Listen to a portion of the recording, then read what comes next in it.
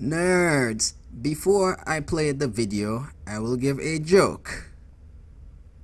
What do you get when you cross an owl with a bungee cord? Think. My ass.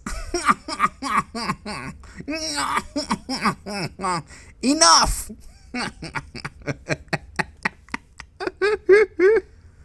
Nerds!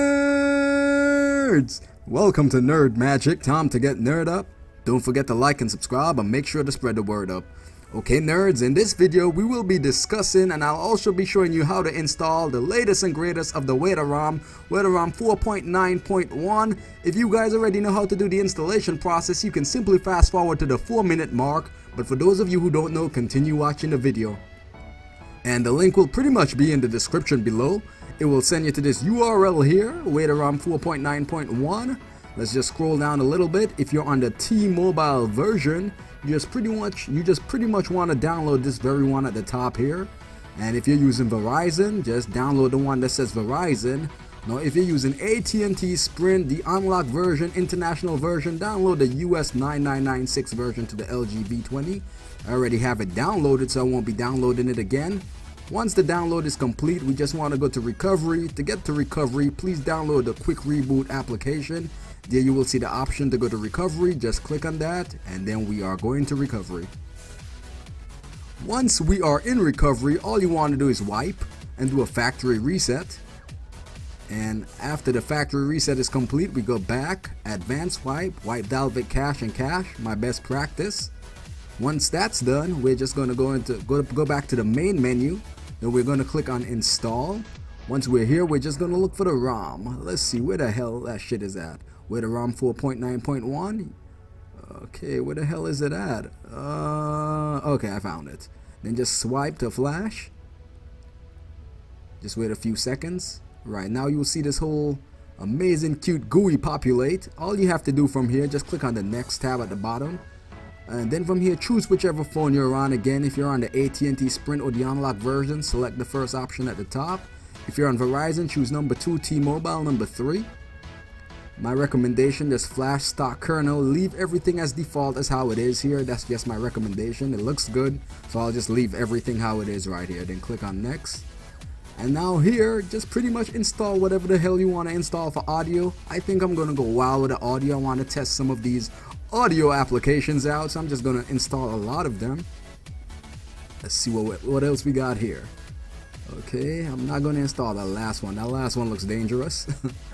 And then from here you can install either one of these sound engine. I'll just choose the Weta audio since we're using the Weta Rom. And here as well, I think I'll just choose the V4A. And then you can choose what type of Atmos you want, Dolby Atmos or Dolby Atmos DAP 6.5. I'll stick with the 2.3.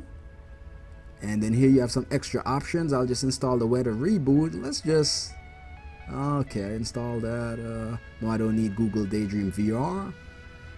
Okay, I just install all of that. You install what you want to do, then after you click install. And once the installation is complete, just click on the next tab below to the right. Then click on finish. Then from here you just swipe to unlock. Then wipe cache, that's my best practice. After you're finished doing that, just click on reboot. Okay nerds, and the problem that I encounter during the whole installation, I got stuck on the static screen. If you're stuck on the static screen, my first recommendation is just simply remove the battery for your LG V20. It's a little bit harder for me since I'm using a ZeroLemon Case. But yeah, just remove the battery. After you remove the battery, pretty much all you want to do, just power back on the phone. And after you power back on the phone, this is what you want to do again. Once you see the static screen, just press the power button at the back. And it will blank out everything but the second screen. Then you just put your hand over the IR to the right side of the front camera until the static screen goes away. Then click on the power button and you will be good. So pretty much now that the ROM has finished installed, so far as usual from Weta Roms, if you're familiar with Weta Roms, everything pretty much moves as how you expect it to move. It just moves amazing, it's fast, a seamless experience. Here as you saw, I had the pixel dialer. And here's the extra features that I installed right here. We got some UI mods, all type of extra tweaks and perks right here. I will go over them in an overview video of this Weta Rom 4.9.1, but so far it has some amazing changes. As you saw there, we have the 3 mint, everything is working better. They fix a lot of the bugs that we used to have. Prior we did have a Bluetooth bug where for certain devices the Bluetooth had issue where it just won't stay connected, but that is gone, so I just thought I'd let you guys know that as well. And in addition to that, everything just moves faster. Once you download the ROM, you'll see what I mean. Everything just moves faster. The Bluetooth is fixed. They add a lot of extra tweaks. It's more software tweaks to make the ROM run a lot more stable. So I definitely appreciate them doing that. And of course, if you find this video helpful, please subscribe to the channel and have yourself an awesome day. And I love you guys. Fight!